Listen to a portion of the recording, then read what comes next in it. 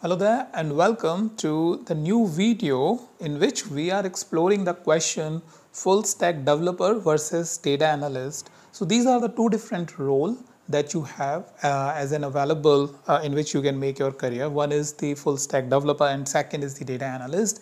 And again, I received this question where a beginner basically was asking me whether I should go for a full stack developer or I should become a data analyst. So data analyst or data scientist or data engineer is the field where I have the most experience, because in which I have worked, I can give my inputs.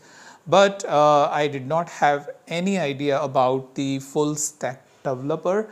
I had a very brief idea because in the organization you meet different people, and once in a while I think I have met some of the full stack developer, but never went in depth about their skills, about their what do they do. So I did a little bit of research, and with that I thought, why not I put it in a sort of a presentation for you and help you understand. Also, what I did is I figured out usually how much salary in India or in US generally a full stack developer or a data analyst as a fresher can. So that's what I have put it in the next slide. So with that, let's start with the first thing. Let's start seeing what do a full stack developer do. Well, full stack developer, they manage both the front and back end side of the software. Now here another question or another thing is that you have full stack developer for web and for the software, right? So here I am taking a generalized thing or a generalized designation, which is full stack developer, and they basically manage both the back end of the software and front end, and that's why I think the name is that full stack developer. Second is they are involved in the entire life cycle because they are on the both side, front and back end, and they even do the testing and debugging of the software. They even upgrade the software with the latest technology. So whenever the technology is changing either on the back end or on the front end, they are basically involved even the upgradation of the software or the website with the latest technology. That's why the role become more crucial about when you talk about the full stack developer, because a lot of responsibility or is on their shoulder in terms of the entire software or entire website. Now they are the consultant to the decision makers. So that's another important thing, because they are involved in the entire life cycle. They are doing testing, debugging, even upgrading the software. So this can be one of the question whether we should really go with the latest technology or not. So in this case, they become the consultant of the decision maker, or similarly any new enhancement, any new feature is coming in, these guys will be the one who will get consult with before even introducing it into the software or a website. And they maintain the scalability and security of the software or the website. So all in all, they are basically the jack of all trade, is something what I thought of writing in the end, that they are involved everywhere, and that's what become, or that's what make their job profile crucial in terms of or as a full stack developer, whether for software or for web. So that's about some of these things which I read online, or I read about when I was doing my bit of a research in terms of what really happens in this side of the world in the full stack developer. And then let's see about the data analyst. So data analyst, if you have seen my previous video, you can go ahead and skip that, but those who are beginner and trying to understand what do they do, well, they gather the data from various different sources. They clean the data just to remove anomalies or missing data and things like those. Analyze the data which is there after the cleaning of data to basically find the hidden pattern and all those things, and then they interpret based on what they could see in the data after analyzing it. Interpretation is required. Based on what they analyzed and interpret, they put it in a structure which is easy to consume for the end user or the person who really have less time and they need basically the conclusion in the form of the presentation. And finally, what you have is the automate, is something a technical part of this thing where initially when you are involved in the first 5 phases, you try to automate it, because if this is the analysis is needed again and again, like the business review decks or the dashboard or the report, then you try to just automate, let's say with the VBA programming, or let's say within any business intelligence tool. Then this is the part which comes in, makes this profile a little bit more interesting. So and finally it's the research part. It's research basically they do in most of the things, like whenever working with the new data, working with a new problem, all these things comes over here related to the data which they do. All right, so interesting question, how much they earn, right? Because that's one of the deciding factor, where not just we want to do the work, but we want to make sure that we are getting paid properly, or we are getting paid handsomely in the respective field.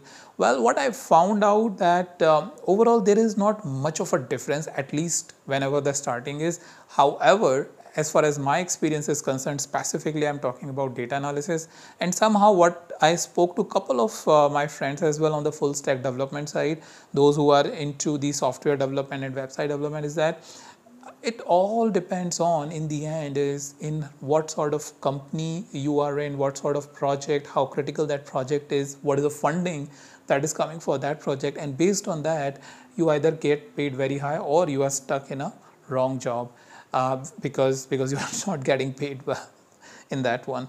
So average pay for fresher, and that's why I'm saying fresher, not like I'm covering entire thing, is if you are a data analyst and you are trying to get a job, two factors I have shown, or two things I have shown: job pay in India and in US.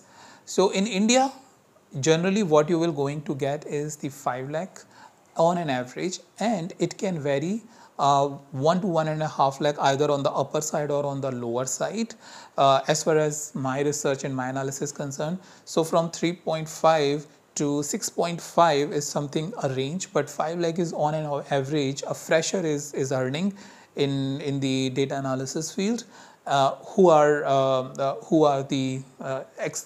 would say are having a good and great understanding, going with the some sort of a background in terms of any let's say a course, at least 1 year course or things like those that they have done, and shown that they have a good they have a good project portfolio, and where they have shown the expertise.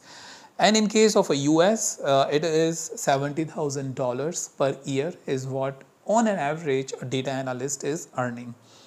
Now coming to the full stack developer in India, they basically earn around 4 lakh. Specifically, if I talk about on the software side, it is relatively less.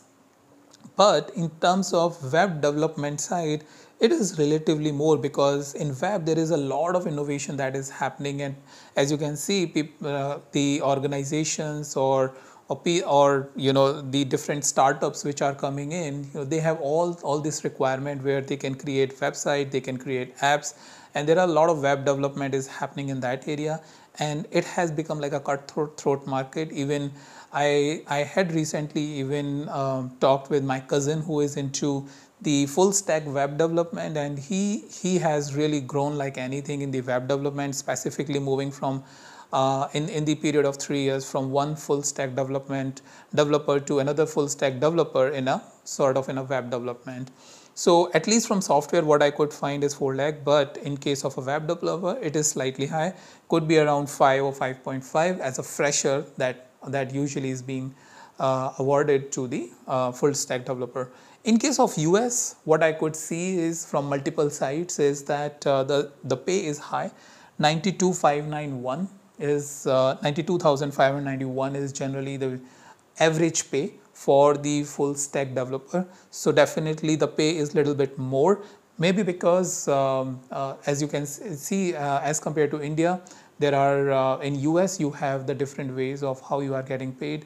Also it's also based on your location, your basically education and things like those, where you get the average pay. But this is what I could see after gathering the information from 4-5 site and finding the average is 92,591 is something as an average pay a full stack developer is getting. So both career is rewarding at the end. I just want to say both career are rewarding, but in case of full stack developer, it is highly technical job.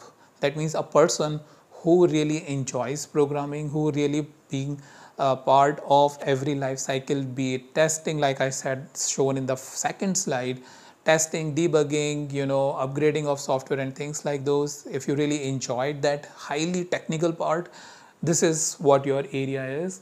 But if you enjoy research, if you enjoy analyzing patterns from the data, if you enjoy data analysis, data visualization, things like those, then this is a field for you.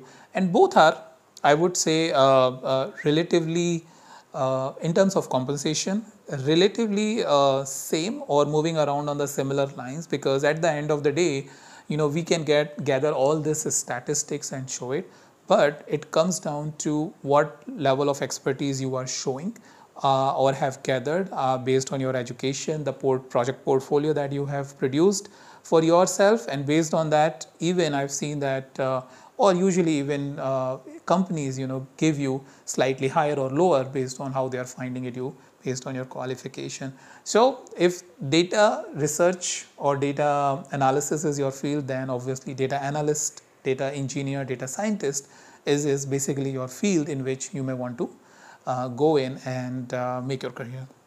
So let me know if you have any other question after this, and I will try to put my thoughts around it, do my research if I need to, and come back with some sort of a consolidated information like this, which hopefully will be useful for you to make some sort of a decision, or to at least get some guidance or the idea about what really happens, what are the life cycles, and usually what the pay is. And based on all of this, what my conclusion basically say based on my around 15 years of experience. So that's about it, and I'll meet you in the next video with a new topic.